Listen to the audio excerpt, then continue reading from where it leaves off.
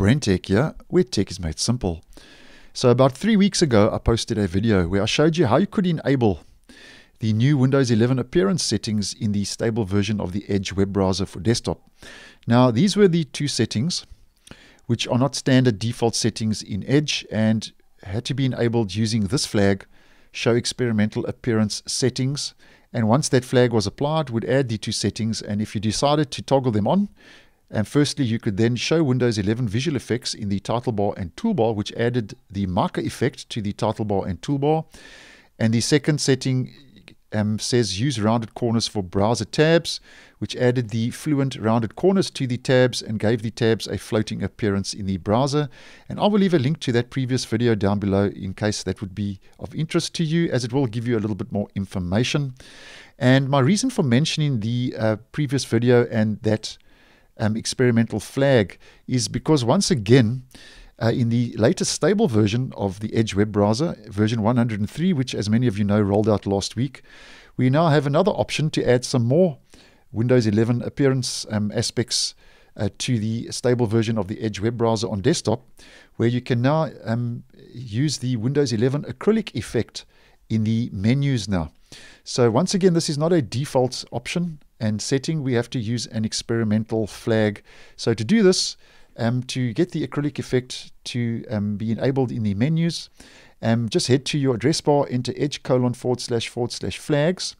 and in the search, I'm just going to paste the flag in, but you just enter enable Windows 11 acrylic effect in menus, and the description says enables support for the acrylic effect in menus if it is available on the system, requires Windows 11 or later. So just be aware that this will not work on Windows 10.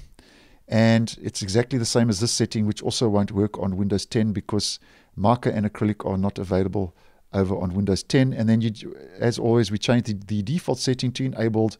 Restart the stable version of Microsoft Edge to apply that flag. And now, if we just head back, let's just go to our new tab page.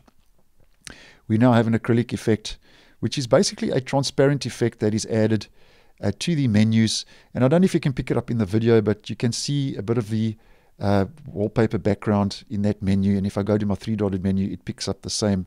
It just gives it a bit of a translucent effect, picking up a little bit of the background. Now, in case you were unaware, first of all, for this, the acrylic effect in the menus to be seen, this flag has to be enabled first. And then, according to Microsoft, the difference between the marker and the acrylic effect is basically, and this is Microsoft's definition, they say that marker is an opaque dynamic material that incorporates the theme and desktop wallpaper to paint the background of long-lived windows such as apps and settings. So as an example, if I head to my desktop here, we can see there's quite a lot of blue in the image. So that opaque effect is picked up. I don't know if you can see it in the video, but that opaque effect is picked up in the title bar and toolbar, and it's a kind of a blue tinge that's been added, which is called that marker effect. And by the way, this works a lot better if you are using the light theme as opposed to a dark theme, and you can just see it a lot better when it's light, and you need to have your default theme enabled.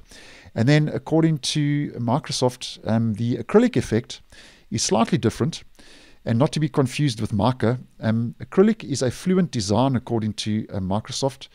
It's a design system component that adds physical texture like a material, as an example, and depth to your app.